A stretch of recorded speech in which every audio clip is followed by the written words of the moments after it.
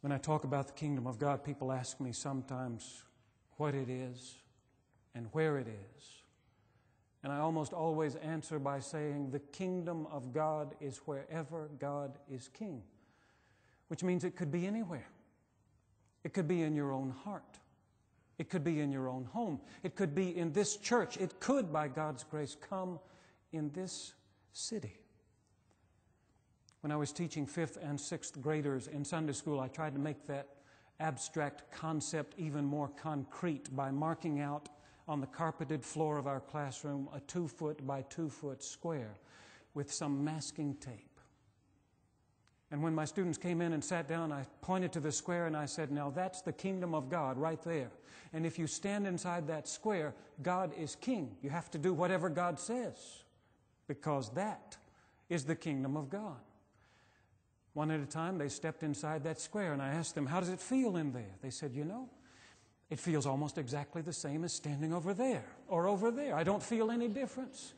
But as we talked about it, they also acknowledged that if it were true that God was king, if God was king over their lives, if they looked to God for judgment on what they should do, what they should say, it would make a difference. Their lives would be different. As we talked, they seemed to think that might be a good thing, and that part of what God would want from them as loyal subjects of His kingdom was to make that kingdom a little larger, to get a little more masking tape and increase the size of the square till it filled up the whole classroom, the whole church, even that little town where we lived, until everywhere within that square God was king. It was that kind of thing Jesus was talking about when He said that the kingdom of God had come near. It wasn't here yet, but the time had at last been fulfilled, and the kingdom of God was waiting just outside the door. All that was needed for God's kingdom to come was for God's people to get up and open that door.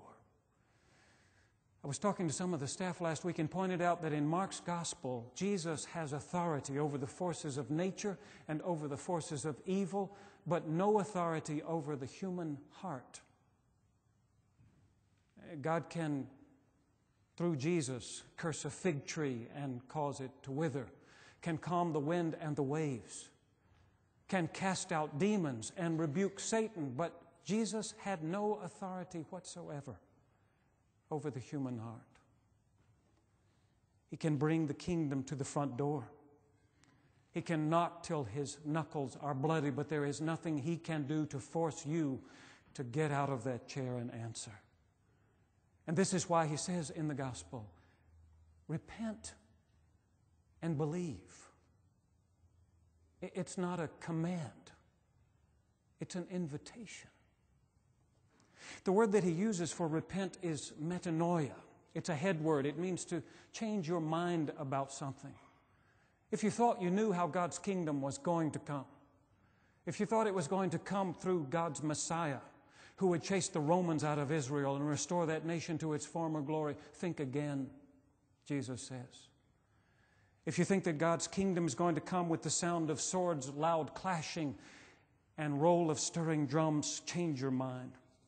If you thought that the kingdom would come with the blast of a trumpet and stars falling from heaven, think again. If you thought it was going to come with God's voice thundering in your ears, demanding your life, forcing you to change your mind, think again.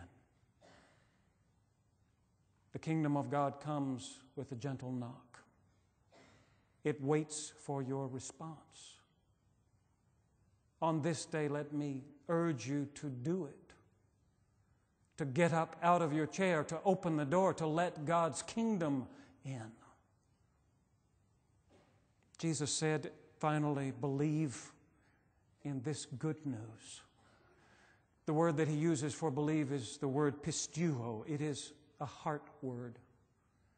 And what it involves is getting down off the throne in the throne room of your own heart and letting God sit there instead, so that what He says goes, so that He really does become the king of your life.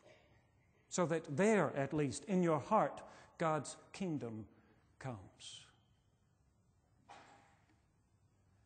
We Christians believe that one day the Jesus who came will come again. and that when He does, it will not be with a gentle knock on the door, but with power and great glory. On that day, He will not beg us to repent. He will not invite us to believe. He will not say, the kingdom has come near. He will say, the kingdom has come. It is here, it is now, and woe to the one who waits till that day to make a decision. For all the excitement about what is happening in Washington this week, for all the talk about how the time has been fulfilled and Martin's dream has finally come true, I want you to recognize that something far more significant could happen right here, right now. Someone who is listening to this sermon could decide that the time has come to step down off the throne and let God sit there instead. And this is always the way it happens. It doesn't show up on the front page of the newspapers. It is not broadcast on CNN. The kingdom of God comes secretly, quietly, one human heart at a time. Shall we pray?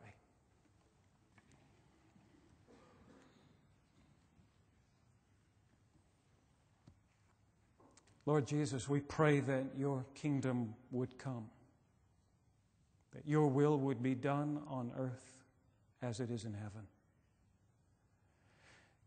We can almost feel the presence of that kingdom. It's just outside the door. And yet here we sit in our seats, refusing to get up and answer. I pray that on this day we would find the courage to let your kingdom come, that we would run to the door, that we would throw it open, that we would invite you in and ask you to rule over us. Let your will be done in our lives. Let your kingdom come among us. May it come this day, we pray, in your name. Amen.